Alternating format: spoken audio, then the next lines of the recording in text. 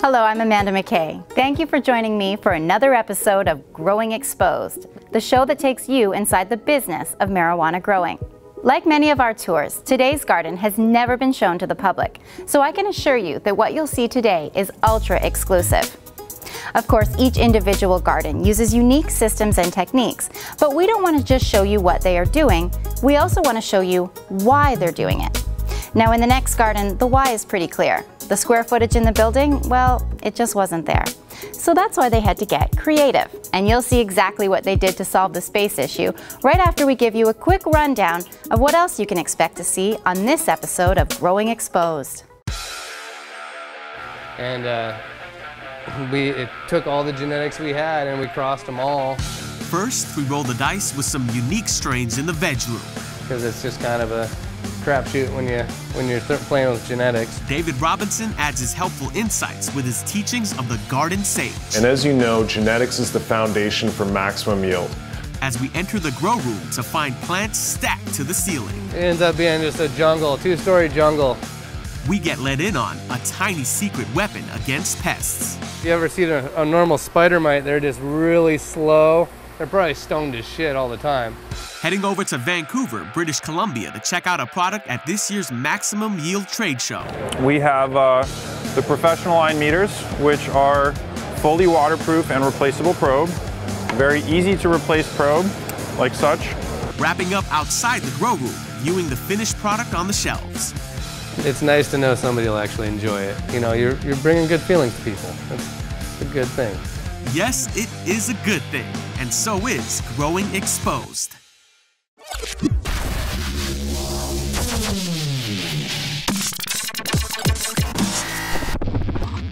In many ways, the people behind the Next Grow are trailblazers. Being one of the first facilities to be legal in their area, there were a lot of roadblocks when it came to finding a location. People were just not open to the idea of marijuana growing when they started up. So they took what they could get and they settled on a small unit in an industrial park. Now the square footage may not have been there, but they certainly had the ceiling height. So they made a decision to create double-decked racks which allowed them to place plants on 2 levels. Allow me to introduce you to Scully, who has worked in the garden right from the beginning and is ready now to give us an exclusive tour.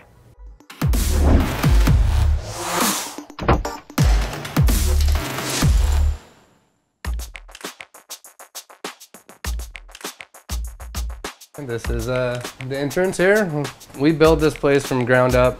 They're so hard to find a place that was legally able to actually have us for a business, you know, because, you know, city limits, all the 1,000 feet from a school, all the different laws that the state had you do. We had to jump through all those hoops. And being one of those first few people, it was really hard to find a place. Now it seems that everybody is like, oh yeah, just grow it here on my property, I don't care. But you know, at first it was like nobody really wanted you to do it anywhere. So we actually had to build our whole mezzanine area to process our product on our facility in-house. And we're starting off now kind of as small as we can, and you know, in hopes to build up in the future. Why don't we go check out our babies in here? That's the one. Here's all our small babies. These ones are getting about ready to go in here. He's actually, right now, he's writing down all the plant numbers. They start off over here. Just have the basic little hydroponic guys. These ones have been in for a little bit, so they start to have roots going on them. We have about 15 different strains we run, and right now we're growing about 5. Basically, as soon as they come out of the clone machine, we go right into the 2-gallon pots. We let them veg for about 2 to 3 weeks, max pretty much, and then you migrate them in to flower from there.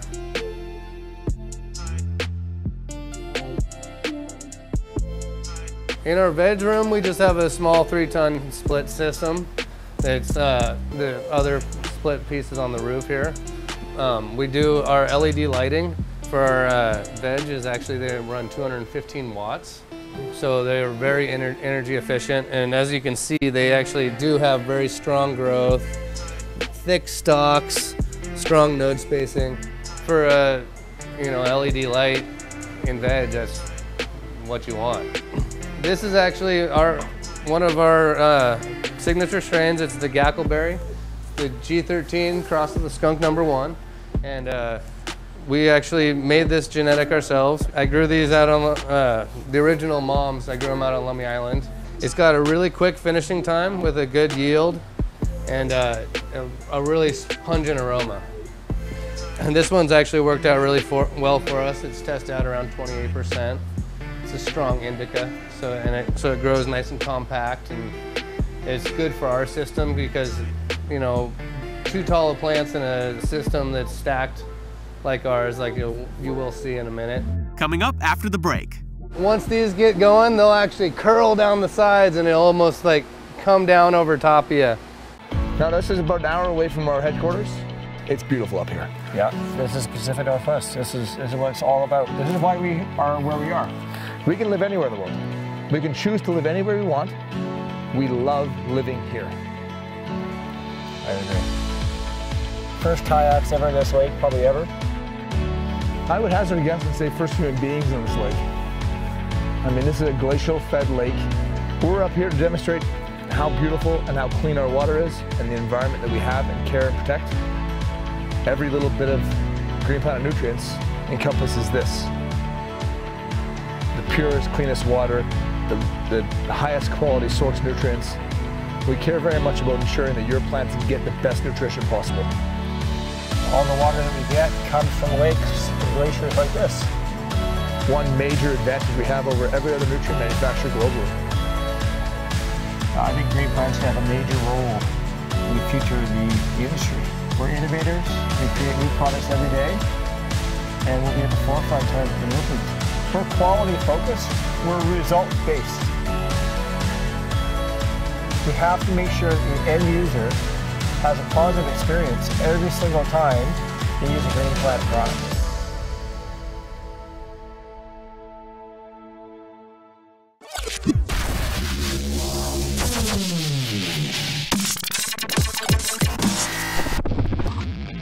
Crossbreeding two marijuana varieties requires careful selection of the traits that you are interested in. Scully, who produced a one-off strain called Gackleberry, explained that his strain has good yields, a quick finish time, and it smells great. He also mentioned it grows short and compact, complementing the growing system that they've chosen. Now it's time to throw it over to the author of the Grower's Handbook, David Robinson, for some more insight on the role that genetics play when choosing your hydroponic system.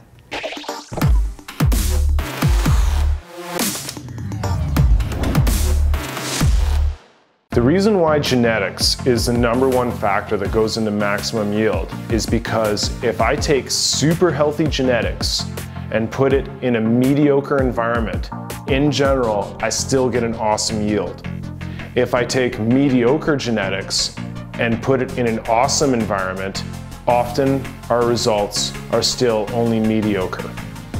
So everything starts with that genetic foundation. We all have to take the time to make sure we breed and establish the healthiest genetics possible for the good of our whole planet. Because genetics is the foundation for maximum yield, it becomes crucial that we conform our garden to our plant.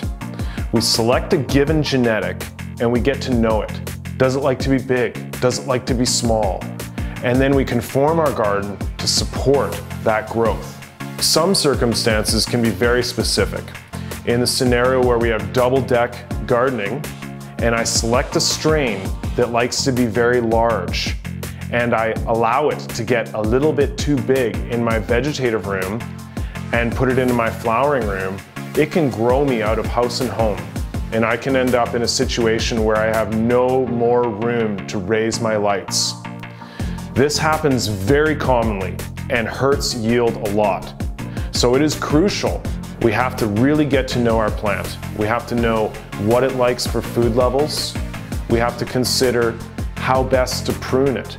Some plants may require much more aggressive pruning than others. Some may show a much smaller yield if they are excessively pruned. Lights on temperature, lights off temperature, CO2 levels, humidity levels, all of these things play a role For example, some strains might like a cooler lights off temperature towards the end of the crop. These are all details that we need to learn through diligent application.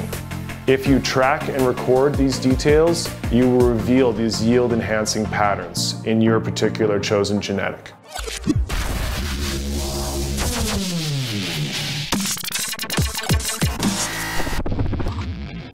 David has incredible insight into growing marijuana. If you would like a link to his free 5-part video series entitled Factors That Maximize Yields, go to our website at growingexposed.com.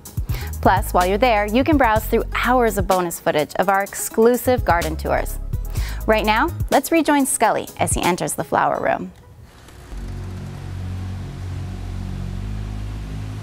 We were on the double stacks, 6-foot row with another about 6-foot room on top. Once these get going, they'll actually curl down the sides and it'll almost like come down over top of you. And it's like, it ends up being just a jungle, a 2-story jungle. So we had, you know, as you can see, we only have so much room above us to work with.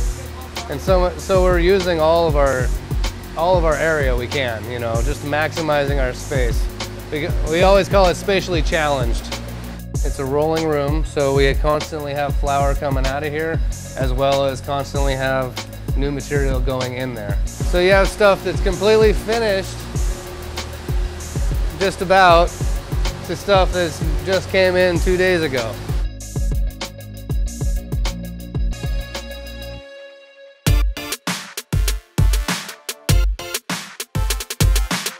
This is one of our high CBD genetics here. This is the CBD Lily. It actually tests out at like 12% CBD and about 6 to 8% THC. So it ends up, you know, being more medication than getting you stoned and stuff. But CBD effects, everybody has been kind of hip to those ones these days. So this is one of our other signature strains. This is the salmon berry. It's the Afghani goo crossed with the blueberry. And it actually will turn purple, like dark purple naturally, from not even from being cold, just from its natural colors just coming out in it. Yeah, these Illumitechs are actually dimmable, so you can actually, I'll actually have to turn them down in the last part of flowering because it'll actually be too strong for them. So the last like week, last 5 days, I'll actually turn them down so it won't actually burn them. Some of those LEDs work and some of them just kind of say they work. So this is one that actually works. Coming up after the break. Before we even move plants in, they complained that they smelled pot. So you're saying I can ask this cat any question? The cat is connected to the computer. You just type in the question, it will read his mind.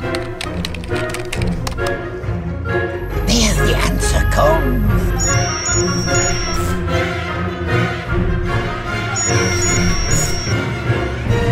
You're the man! I've been looking for this for weeks.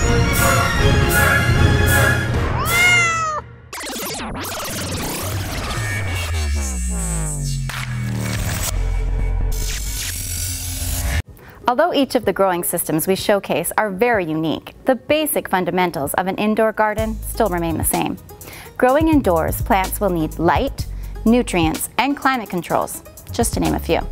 So let's check out some of the gear that this facility uses to create that perfect environment as we resume our tour.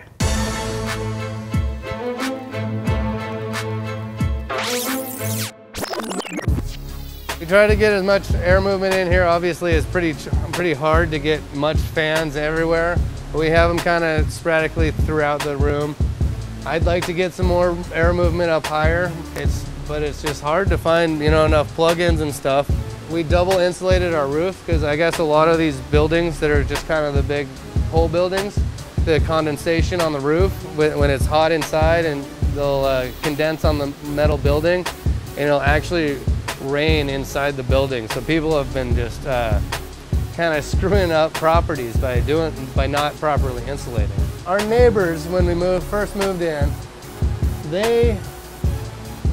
before we even moved plants in, they complained that they smelled pot.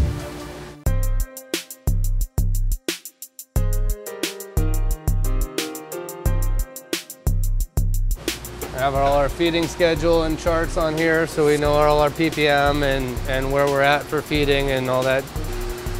Our big AC unit that goes throughout the entire room. So we have a 25-ton train AC unit, and it actually had to be structurally engineered to be put on top of the roof. It couldn't actually be set on top of the roof because it's so heavy. So we actually had to put these 6-inch solid steel columns, there's 4 of them. They go 6 feet in the ground with a full cement truck worth of cement in each 4 of the pillars. If you want to go see the big behemoth on the roof. So this is just a vapor barrier because our AC unit was actually, it's so strong and it was actually drawing air from the back door. So we actually had to seal it up. As you can see, it'll actually suck air in and it'll keep that thing tied up against the building rather than it flapping around and stuff. We did everything we could do to avoid showing off where we were too, and that's the biggest. But you know, we're all legal, and cops know we're here, and they know me by name. I can call them up if something's going on. They'll be right here in 5 minutes. So, you know, that's the beauty of being legal.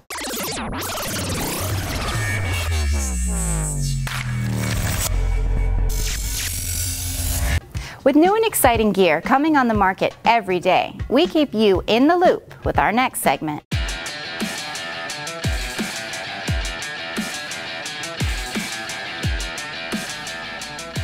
So to begin, I will start with our newest product called the HM500 HydroMaster.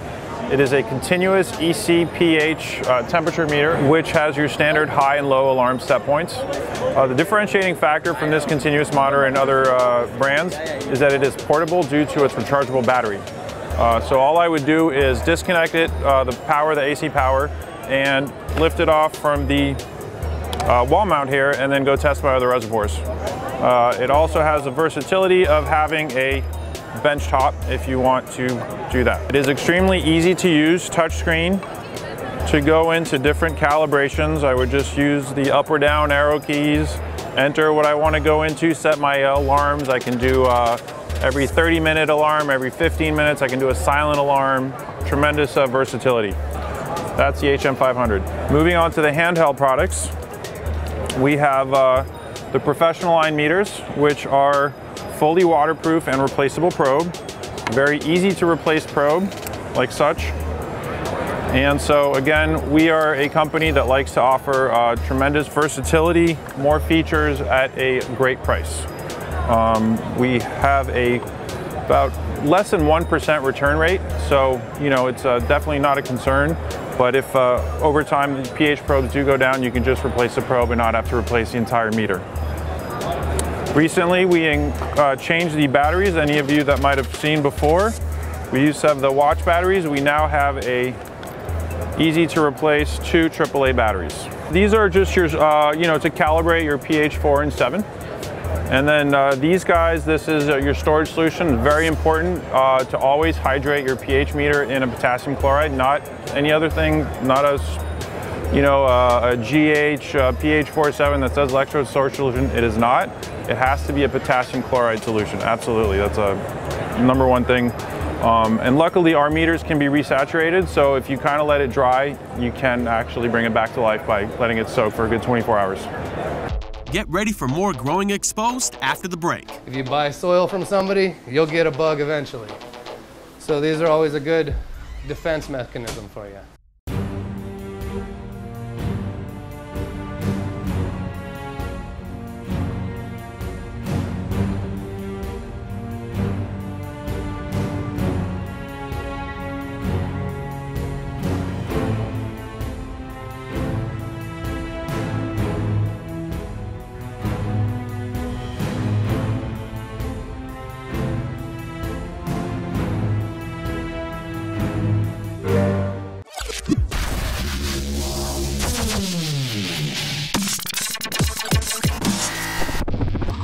If you're a marijuana grower, you already know that you're not the only one who loves weed.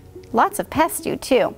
They find their way into the garden, feeding off the cannabis leaves and causing havoc, while robbing hydroponic gardeners out of valuable crops. Scully is about to show us how he keeps his crop free of pesticides by releasing predatory bugs to make sure he doesn't have any unwanted guests.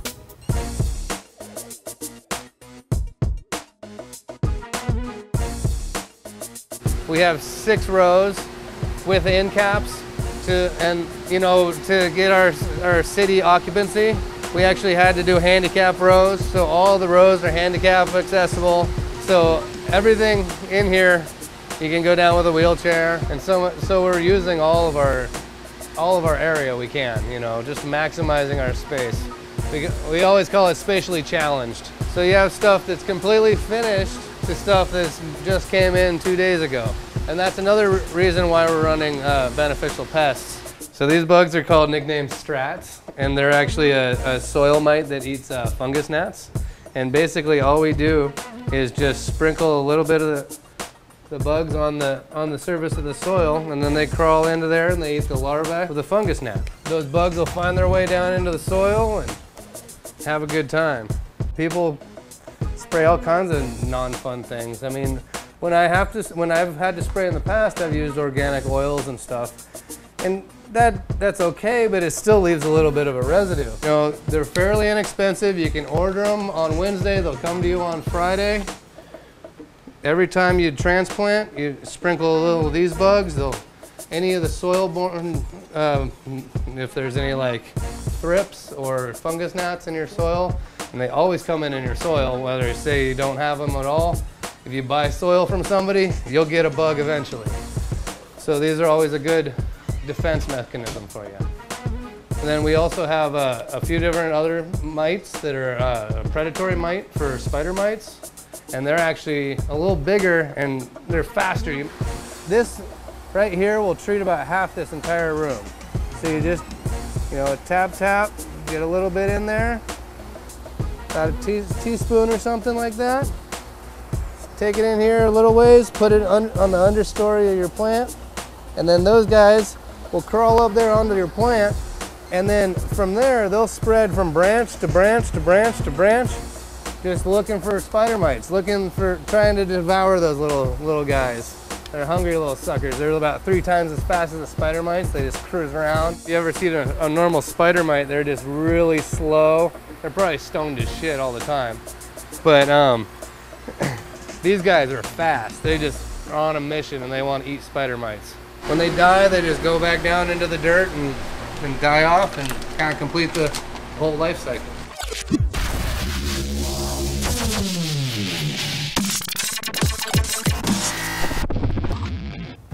When it comes time for harvesting, the buds are trimmed, cured and packaged, and shipped off to the store, ready to be sold. Here's a final thought from Scully as he views the product on the shelf and admires the fruit of his labors. So we don't have a massive harvest, so we don't get overwhelmed all at once. We are able to constantly trim pretty much every day.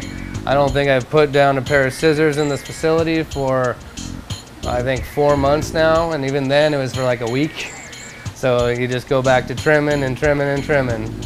But it makes it manageable for 2 or 3 trimmers to actually get through an entire room, which before would have had to have 20 people in here for 2 weeks just to be able to pound through the whole room. The end result with our product is it all goes to recreational stores, and then from there it's distributed to the consumer. How about I take you over to one of those retail shops now and I'll show you the end result of our product. So we just have a few different genetics here right now that are down to just a few grams. I got a few 8s left, some joints, and actually we had a little write-up in the Northwest Leaf a little while back. I think it's about 4 hours to take a pound and turn it into grams and package it up and ready to go for the consumer. A lot of effort goes into actually bringing it to this end.